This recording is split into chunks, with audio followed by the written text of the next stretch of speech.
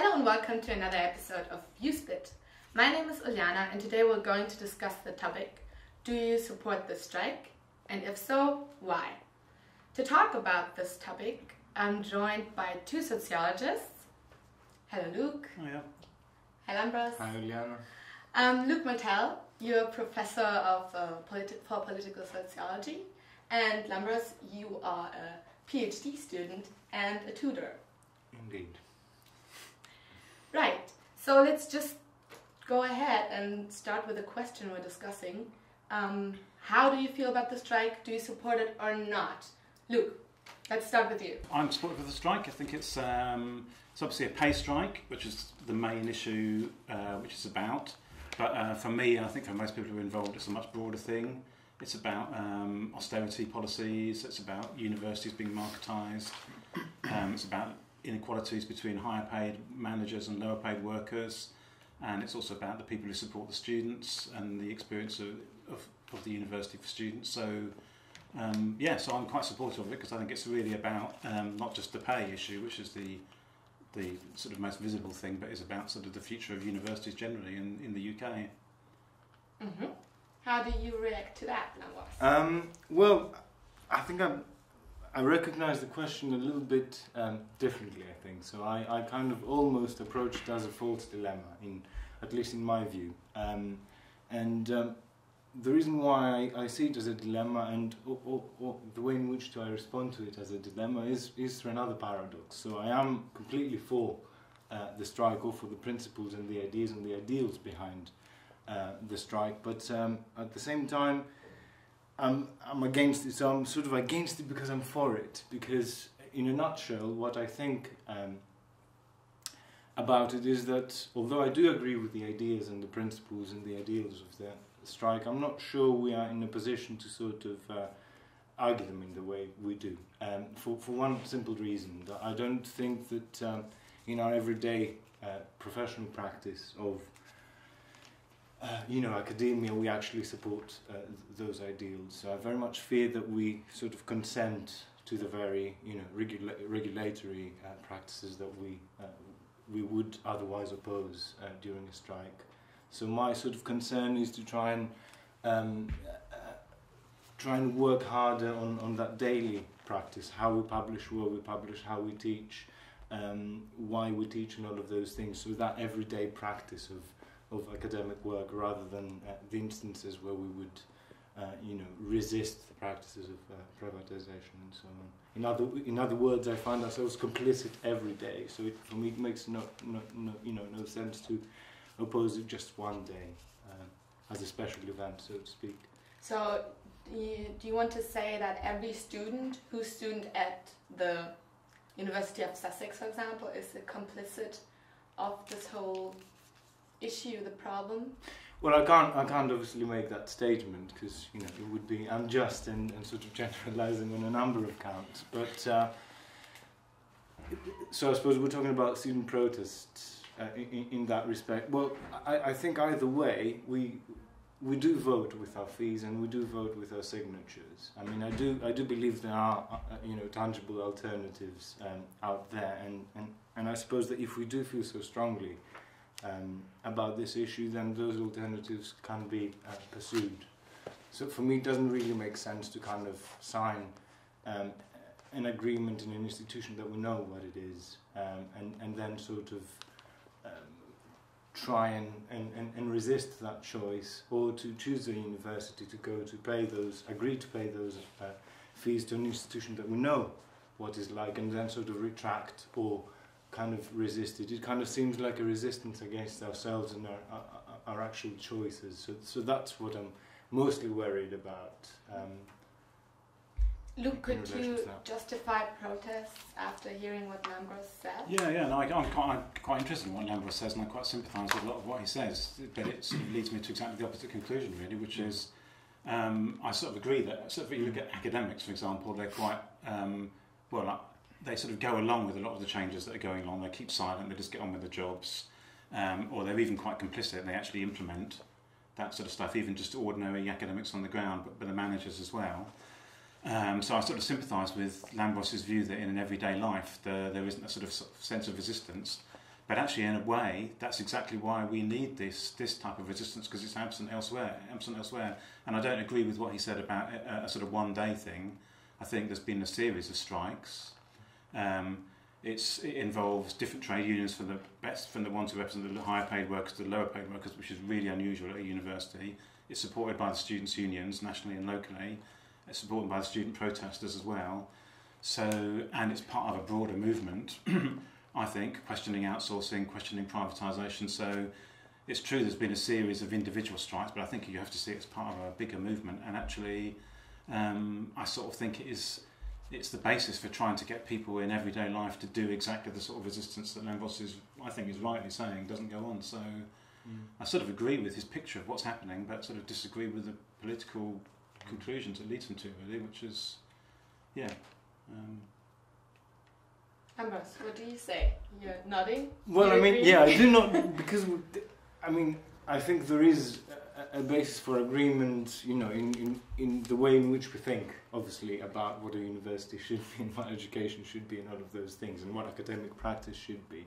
I suppose where we differ is that I still would place the emphasis on the everyday sort of, you know, work routine of us. So, for instance, if I was, hypothetically speaking, if I was to be pressurized every day to publish and meet sort of standards that are not academic, they're not sociological, they're not educational, and they are about maximizing citations, or to meet an RAF deadline, or, you know, all of those things that are inherent factors, obviously, in this, you know, privatizing sort of process of education, knowledge, and university abroad.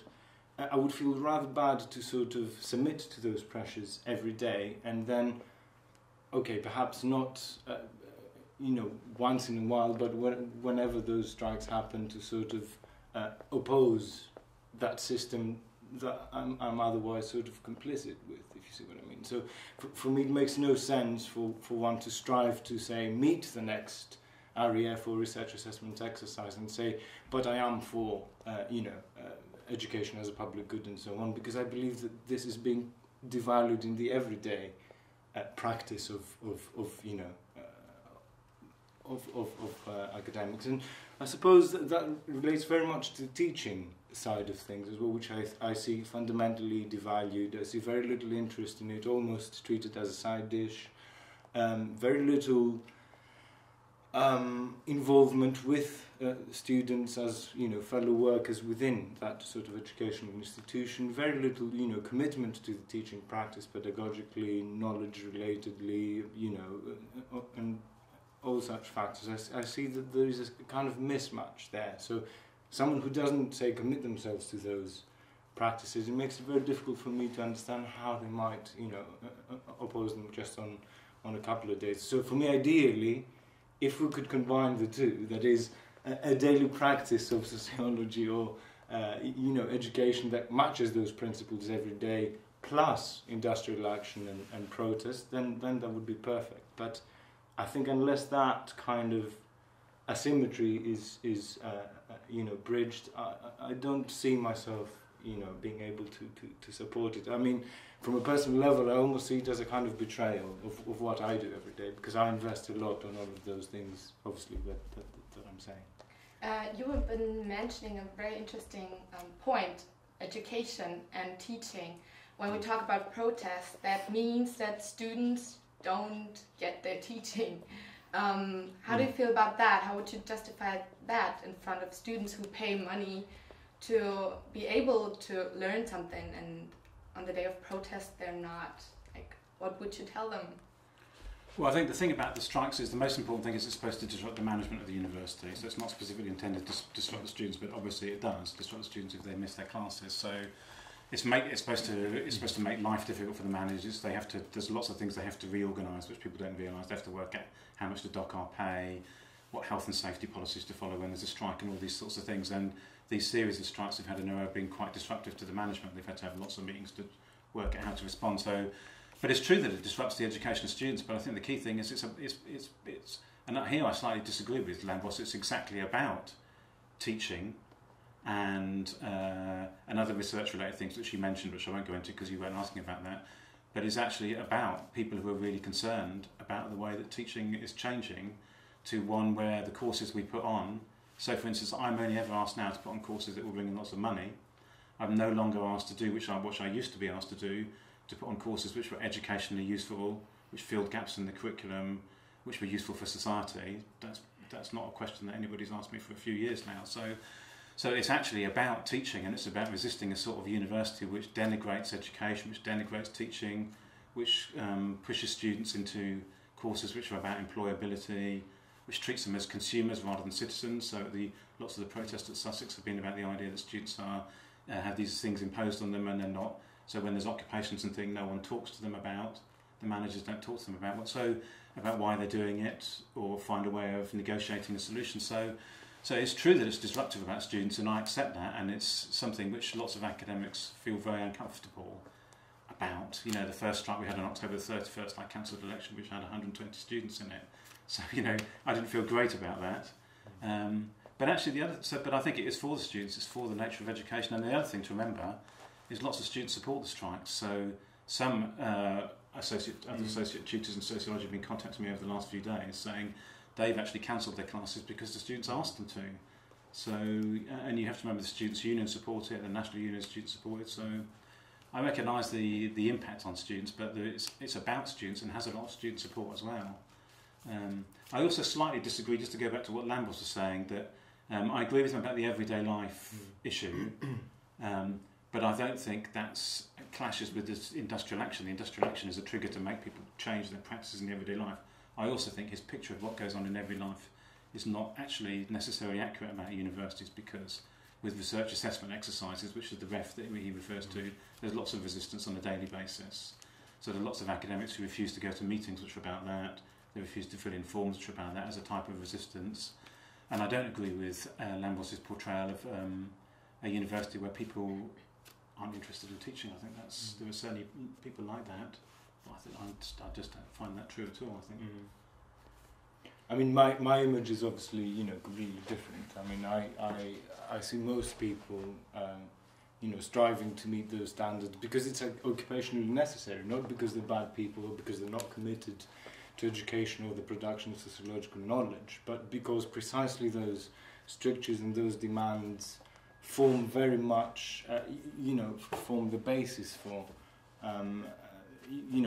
one's occupational status. In other words, to keep one's job and so on. I think a lot of people are pressurized to meet those demands, and in doing so, that's what I'm saying essentially. That in doing so, they cause much more harm, which cannot be undone by them by them joining one day of industrial action. So, for me, the ideal would be for them not to publish in peer-reviewed journals, to resist, sociological work being done for citation purposes only or for funding purposes only. And I keep seeing that, and you keep seeing that, from the call of papers that you get and people respond to, that are very rarely about the issue that's being discussed, and they're mostly around methods or particularly measurable perspectives or this and that. I mean, again, part of that sort of regulatory regime. I don't know. I think my impression is very strongly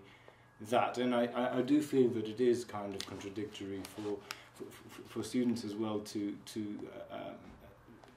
say, to sort of defend education and university education as a public good when they are being asked to pay the amount of money that they're being asked, because you can't possibly assume that institution that charges you that amount of money can never be a public institution.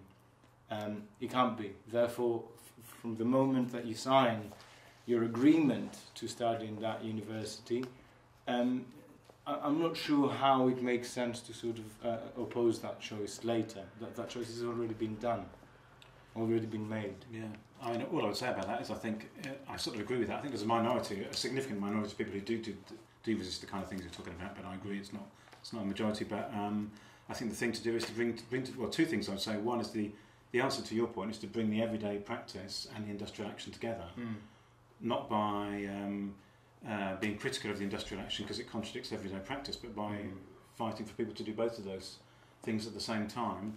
But the other thing I would say about it is this is a political structural issue. Individual people resisting things in their everyday working practices by itself is important, but it's about political structural change. So what's happening at universities is revolutionary in the whole history of English universities at the moment, and individuals resisting things is not by itself going to do it. It needs, I would like political parties to be involved in this, but they're not. So trade unions and student protests are the avenues where there is structural questions and political questions being raised in the public arena. Well, I mean, I don't know, my position, say, in relation to that would be that if I were to feel, strongly about something like that, there's plenty of trust universities or cooperative universities, there's plenty of universities that, oppose that very, privatising regime that we're talking about. So why not sort of choose to enrol there? I think that is a very, strong point to make, a very clear point to make, because if there was a rise in support of such institutions, that's a very clear message of where one positions themselves in relation to education, in relation to knowledge, and in relation to the commitment that one obviously makes for that type of knowledge. So there's the Social Sciences Centre in Lincoln. There's plenty of cooperative universities like the Mondragon University in the Basque Country who are completely run like that, with people being the beneficiary owners of the university, who can claim the university as being their own because they are actually people who partly own the university itself. So for me, that decision is still kind of important. If one feels so strongly about this, I think support needs to go in those kind of areas and completely outside the very system that one seems to be opposing. And I suppose counter to what Luke is saying as well, I can't possibly identify the university as a public institution, because I don't think it ever has been. I mean, it has been publicly subsidised in the sense that it's as public as the BBC is, but I don't think it's public in the sense that we have a say on the curriculum or we have a say on its management or all of those things. And obviously Luke will say, well, the strikes are the way to sort of achieve that. What I'm saying is that why not sidestep the complete institution and just emphasize on the things that matter for us? So education, production of knowledge, anti-privatisation, which by joining cooperative institutions would make a very clear and a very, sort of positive contribution towards. Well, I agree with that, except all the examples of free cooperative universities, including the Free University in Brighton, are run by academics who are doing precisely that. But I agree that more academics could do it. But these are free universities that you just mentioned, of which there are several in Britain, and you mentioned the social sciences link. Yeah. They are run by academics who are doing exactly what you're asking academics to do. I mean, more could get involved, that's true, but I agree with you that public universities were never public universities. They weren't public. They've never been public sector in the UK. They're like independent charitable organisations, so they're not for profit. But they're not. But they are private institutions, effectively. Yeah. I mean, the charities run by boards of trustees rather than treating, say, academics and students as beneficiaries. I think the difference between then and now, Uljana wants to stop us, but the difference between then and now is that they used to be, until quite recently, oriented around public goals, which was education and social good, and that's what's gone. So they weren't public institutions in terms of ownership, but they were public in terms of their goals, and that's been lost. But nice that we can end on something that is that you kind of agree on. I think we agree on most of the things. Really public, but I mean that just shows how important this topic is and how much there still is that we need to talk about and that we need to realize and to exchange. For the ending, could you please try, I know it's difficult because you've said a lot, summarize your point of view in a few sentences, just really short. We started with Luke, so let's start with Lambros. Oh, damn. Okay, so the most difficult part goes to me. Yeah. Well, I suppose my argument is, that obviously if you are a bit like me and sort of defend the principles of obviously education and as a public good university, as an actually not university as an institution that safeguards that. That's not my point at all. But if you do support education as a public good and knowledge as a public good and all of those things. I think there's spaces outside university to do that, and I think it might be much better to sort of support such institutions or create those institutions rather than join an essentially already rotten one and demand it to reform itself into an ideal that it's not, in my view, ever really going to become. Yeah, well, I agree with Lambros about the importance of these free universities outside the normal sort of university sector, and there's lots of exciting examples of them going on, including in Brighton itself, and people are involved in those in various numbers. But I don't think you can abandon this sector, which is a massive sector, which is educating 99% of the students and employing 99% of the staff. I think you have to do both. I support these free cooperative universities, and I'm involved in two of them. And but I just think you have to participate within these other structures. And Lambros is talking as if the battle is lost, and it may well be lost. But I don't think that's the way to. I don't think that's the way to tackle it. You have to try and mobilise all forces behind both kinds of approaches. Thank you very much. Thank you. I think you raised really interesting points and points where we can think further, hopefully. So if you have any views on what has been said, share it with us on Twitter, #ViewsBit, or on YouTube or Facebook. Thanks for watching. See you next time.